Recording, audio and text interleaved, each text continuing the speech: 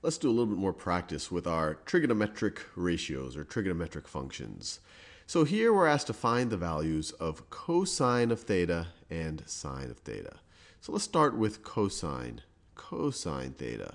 What is the cosine of theta? Where theta is this angle right over here, and it is indeed a right triangle. So I'll give you a few seconds to think about that. Well, to answer this, you just have to remember the definitions of the trig functions. And to help us there, we'll use the mnemonic SOHCAHTOA. SOHCAHTOA.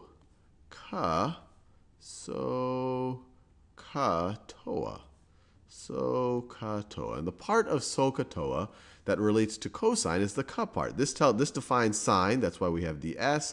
This defines cosine, that's what starts with the C. This defines tangent, that's why it starts with a T. So if you look at ka, it says that cosine, let me do it in that same color. It says that cosine of an angle is equal to the adjacent side over the hypotenuse. So in our example here, what is the adjacent side? Well, if we look at it, it's a side that's next to it that is not the hypotenuse. This side is next to it, and it's not the hypotenuse. This side up here is next to our angle, but it is the hypotenuse. It's the one that's opposite. It's opposite the right angle. So this is the hypotenuse up here. This is if we're looking at angle theta, this is the adjacent side.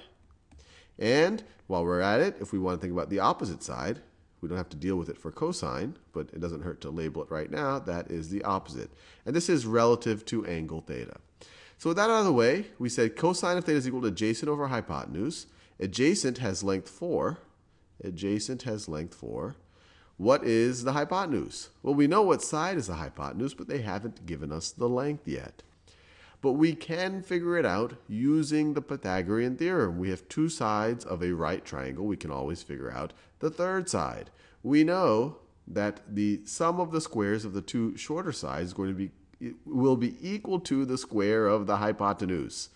So we have 4 squared plus 7 squared. 7 squared is going to be equal to, I'll just call it 8 squared, or hypotenuse squared is going to be equal to 8 squared.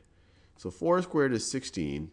7 squared is 49 plus 49 is going to be equal to 8 squared.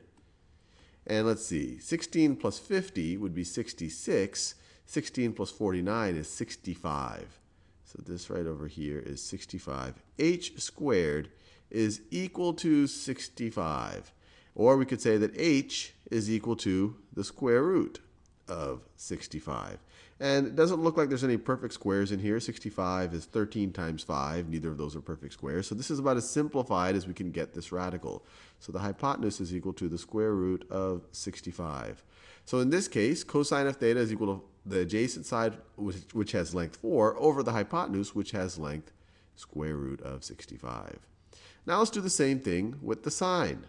What is the sine of theta going to be? And I'll give you a few seconds to think about it.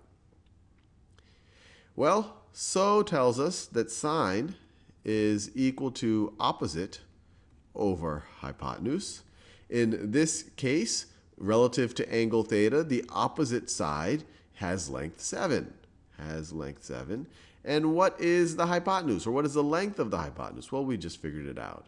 It is the square root of 65.